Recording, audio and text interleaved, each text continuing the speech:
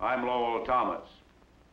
And for a moment, I want to do something that perhaps is a little different. And I hope you'll take that literally. All my life, I have been interested in the unusual, the different. Different places, unusual people, unusual objects. And what is wrong with that? After all, there can be only one Dalai Lama, one Lawrence of Arabia, one Count Luckner the Sea Devil in World War I, one Doolittle, one Lindbergh. Unique? Ah, but that is what has made them newsworthy. And most of my life has been spent in search of the newsworthy all over the world.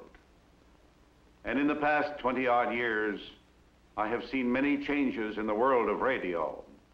As you undoubtedly know, there are now some 5,500 radio stations in the United States, AM and FM, and the chances are that you have heard the sales talks from literally hundreds of them, and you may have discovered that those sales talks are discouragingly similar.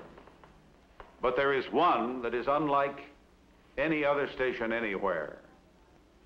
I happen to know a little about radio stations, having been on the air for more than 35 years, and on this unique station for more than 20 years. And the name of that station, WJR Detroit. This is Detroit, 12th largest city in the world. Its river is part of the St. Lawrence Seaway. The river brings coal and iron ore to Detroit's mills and factories. And today those mills and factories are producing at an all-time high, giving Detroit an unprecedented prosperity. 3 miles from the river in downtown Detroit stands the Fisher Building, headquarters for WJR, the radio station that is one of a kind.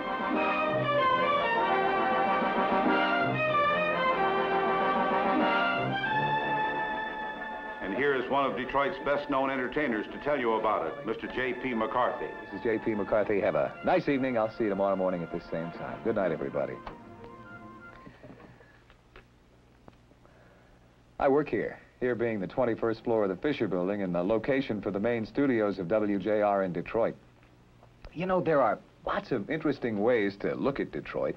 If you're interested in sales, for example, you can look at it as the nation's 5th richest market. Not a bad place to run a radio station, right? Now, not just an ordinary, everyday, run-of-the-mill radio station, mind you, but a radio station with a unique point of view in terms of programming. Now, what makes WJR unique? Lots of things, really, but most importantly, our unique method of programming, with something for everyone every single day. Why don't we let some of our own people tell you their own story, the way they do every day? For baseball fans, WJR has veteran sportscaster Ernie Harwell. What does it take to be a real good pinch hitter, Al? Well, it's got to be a fellow that doesn't strike out too much. He'll strike out once in a while, but it's got to be a fellow that can get a piece of the ball, and if he can be a fellow that can hit a long fly ball, that much the better. Keep the ball from the ground, keep hitting the double plays. What's the toughest part of strategy in running the ball game? I think personally is handling your pitching staff and handling your personnel. Harwell's pregame interviews with important people in baseball, like Al Lopez, the former great manager of the Chicago White Sox, provide an interesting backdrop to the game itself. Ernie's play-by-play of all Tiger games is vivid and knowledgeable. The Tigers have managed only 4 hits off Johnny Bazard. Norman Cash coming to bat now, trailing 1-0 in the 6th inning with nobody on base and 1 man down for Detroit. Bazard about ready to go. Cash steps in. Here's the windup by Johnny. The pitch, it's right in there for a strike called on Norman Cash. Now Cash steps out a moment, back into the batter's box. Bazard looks in to get his sign. Here's the windup, the pitch. There's a long drive to deep right. It's out of here. A home run by Norman Cash. And the Tigers have tied the game at 1-1 here in the 6th inning.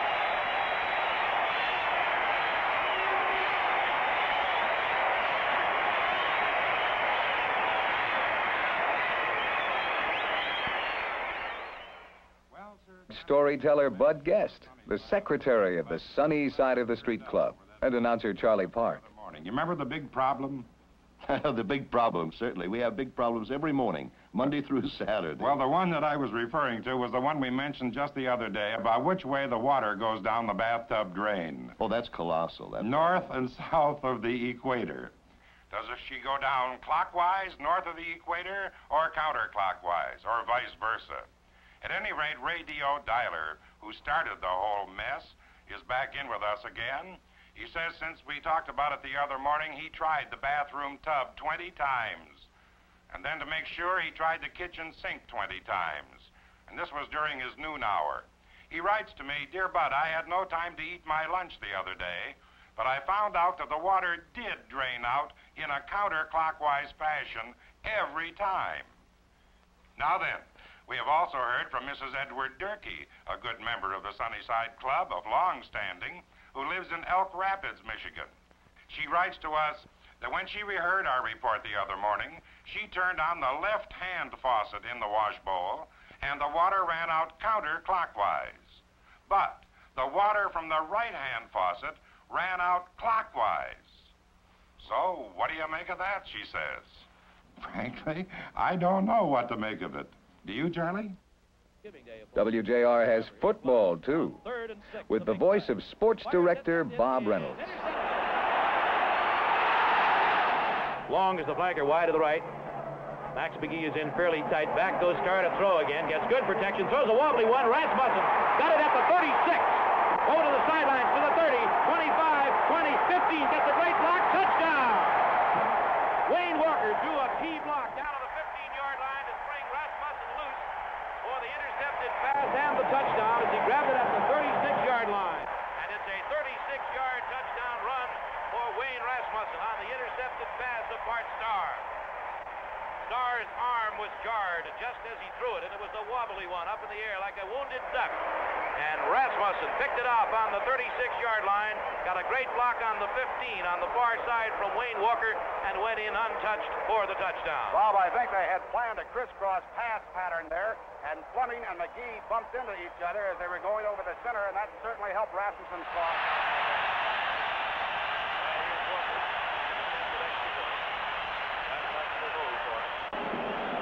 Count led by Ed Flanagan, the rookie from Purdue. Barr is the flanker, wide to the left this time. Cogdill is out a little bit to the right. Plum looking over the defense, fakes once, fakes twice, drops straight back in the hole, looks for somebody. He's going for the long bomb. Got Terry Barr down there, and Terry's got it. Touchdown! Long bomb to Terry Barr. Terry picks it off at the Detroit area is full of sports fanatics. Football, pro and college, baseball, basketball, hockey, you name it. But there are also a lot of people here who like a very different kind of entertainment, and WJR supplies that too. Here is Carl Haas, the station's director of fine arts and a member of the President's Cultural Advisory Commission. If any proof is needed that rhythm is the most important ingredient in music, then what you just heard was that proof. It was the beginning of the violin concerto by Khachaturian, a composer who is particularly known for his predominance of rhythm. I'd like to illustrate on the piano that very element that you just heard in the violin concerto. There is rhythm above all, unless you count this a melody.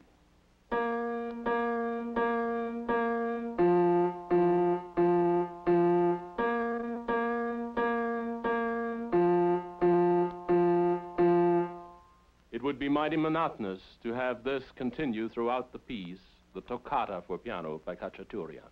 But listen to it in its finished form. Listen to how Khachaturian clothes this skeleton of rhythm with a melody which is derived from the very rhythm that he so eminently displays.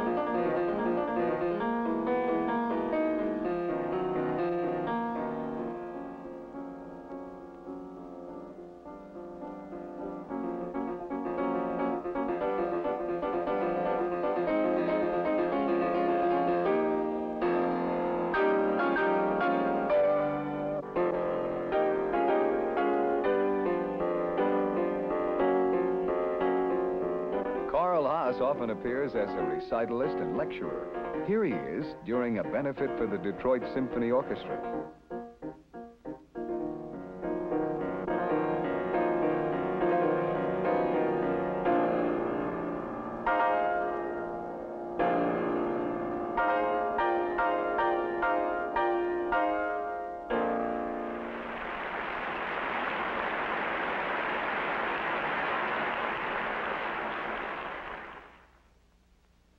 Meddy, the anatomy of a bestseller. What is it?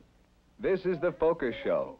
Every day, Lee Murray, our women's editor, and Jimmy Lantz interview the famous and the merely interesting. On location or in the studio, they focus in on a variety of people. She became angrier and angrier and sputtered and said, I have heard that people who work in book departments are queer.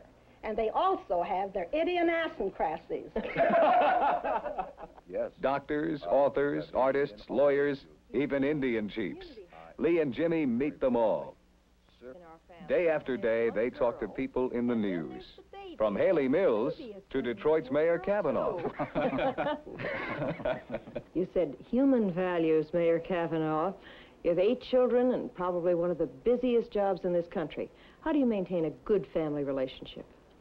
Well, it isn't an easy thing to do. I don't have any advice, I suppose, to give to anyone in the raising of 8 children, because I think, you know, it's by accident that you almost get them raised, and the help of God, really. I've learned to stay out of the way in the morning when those 8 get up. But I think the big thing is to try and devote at least part of your week, maybe one day a week, this is generally what I try to do, set aside for these young children. And particularly in a job like this, because of the publicity that's attached to it and so on, it makes it more difficult to maintain that close relationship, and you have to work just a little harder at it. And so far, I think we're succeeding. I'm sure you are. WJR is respected for the thoroughness, the completeness of its news reporting.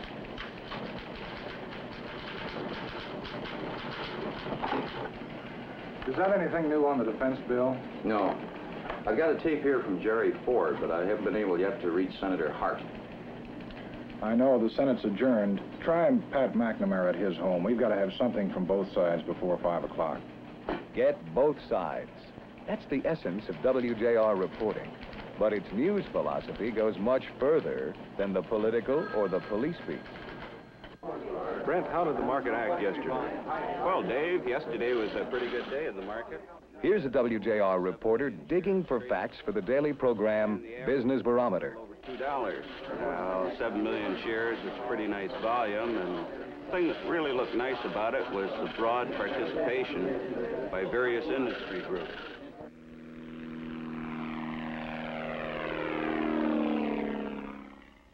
Complete news coverage also means keeping rural listeners informed daily.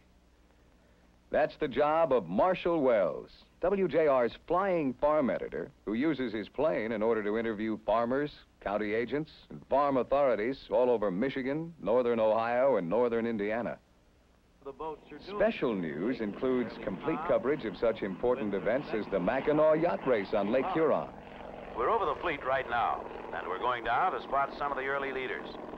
The yachts are pretty well spaced out, and it appears that Apache is in the lead. Halfway around the world from the yachtsman, here's another example of news in depth. Our news director, Frank Tomlinson, in Vietnam. Last year, I spent 5 weeks in Vietnam, much of it with Michigan's Governor George Romney. I reported back daily to WJR listeners the travels of the governor as he met with brass, talked to Michigan GIs, and charmed the children of Vietnam. And with CBS network veterans like Lowell Thomas and Walter Cronkite, WJR's news coverage is really complete, or as we like to say, one of a kind. Now here's an example of WJR programming that's also pretty unique. Nikki Lane is back with us again today. Nikki hails from... Vocalist Jack Harris and guest, along with Jimmy Clark and the boys. Unique? Well, you know, a live orchestra isn't something you find around many stations these days. Good. Well, while you're here, Nikki, we'd like to have you do a little vocalizing with me, duet-wise. Do you feel up to it? Sure do. Okay, let's be away. Here we go. Oh, when the saints come marching in, when the saints come marching in, hey, I want to be in at their number when the saints come marching in. Thank you. I want to join the heavenly band. I want to join that heavenly band. I want to hear the trumpets are blowing when the saints go marching in. I want to wear a happy smile. I want to wear a happy smile. I want to sing and shout hallelujah when the saints go marching in. I want to see those pearly gates. I want to see those pearly gates. I want to see those gates standing open when the saints go marching in. Oh, when the saints come marching in, when the saints come marching in, I want to be in at their number when the saints go marching in.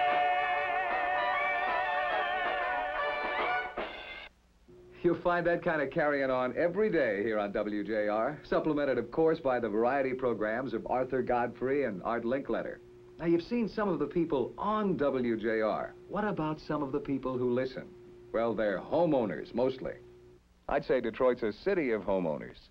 70% of the people in the metropolitan area own their own homes.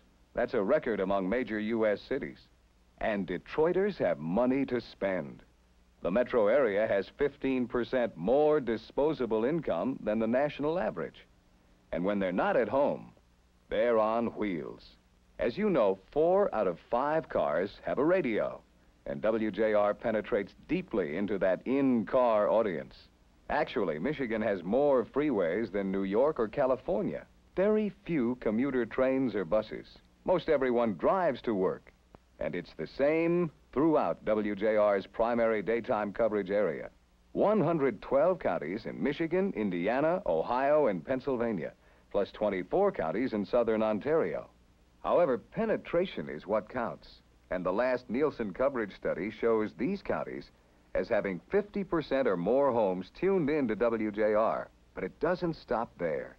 WJR penetrates 35 to 49% of homes in these counties, and 20 to 34% in these. And these figures were established before CBS programming and full baseball coverage substantially increased WJR's penetration. Although no research is available, WJR reaches loud and clear in these southern Ontario counties, where 1/4 of all Canadians live. Over 20 million persons live in this overall area. No two are quite alike in their listening tastes. Yet WJR manages to keep most of them happy. It recognizes that its listeners are individuals, such as tourists. Tourism has grown to a billion-dollar industry in Michigan, especially since it's become famous as the water winter wonderland. People come from all over to vacation here. And the first station they're likely to pick up, because of the strength of its 50,000-watt clear channel signal, is WJR. And once they start listening, they stick with us.